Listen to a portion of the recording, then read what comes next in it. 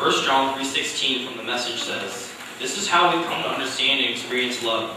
Christ sacrificed his life for us. This is what we ought to live sacrificially for our fellow believers, and not just be out for ourselves."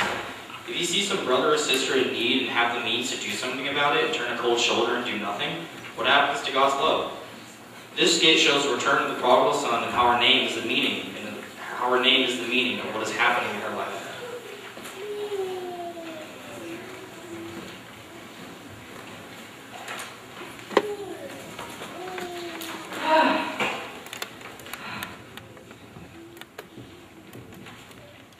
Wow. It's been so long since I've been back here.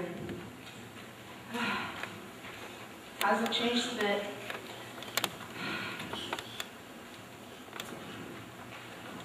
My parents. I wonder if they'll accept me back. I can talk to them. Probably won't even want to see me. Mom, Dad, I'm so sorry. Please, just let me come home. Grace? Is that you? I thought I heard your voice.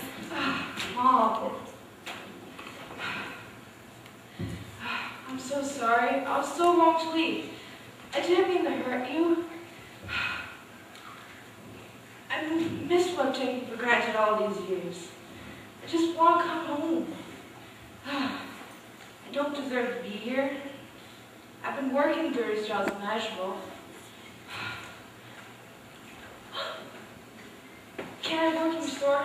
Maybe live in the basement or the garage? Maybe earn back your trust and your forgiveness. I don't deserve this. Be back here. Stop that now. We love you so much. We miss you. We just... No, Mom, you don't understand. I've done horrible things. I don't deserve to be treated with kindness because I didn't show you guys before I left home. No, you don't deserve it. None of us do.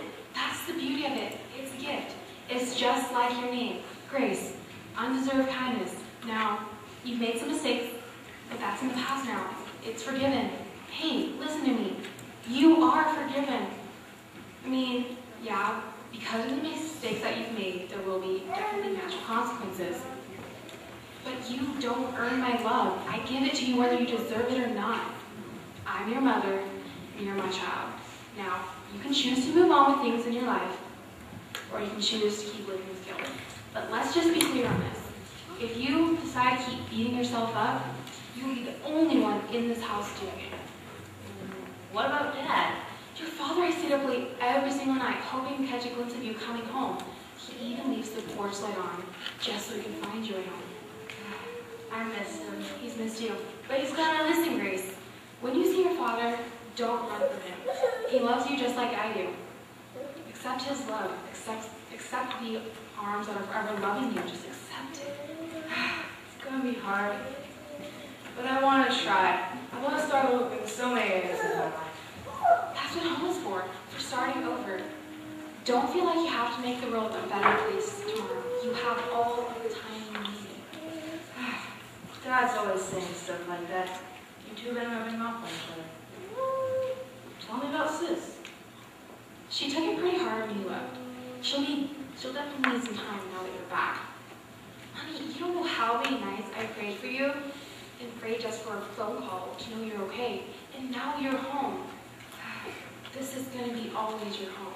Wait, why didn't I do this before? Are you hungry? Tired? Of course you are. Wait right here.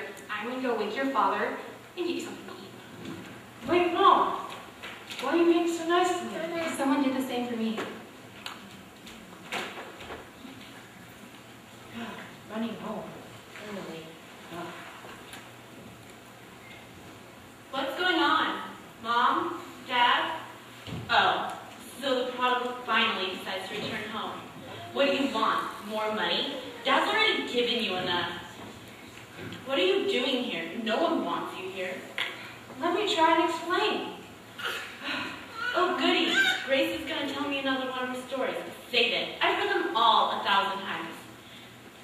As much pain and trouble as you've caused, I'm surprised you have enough guts to show your face back here. We were fine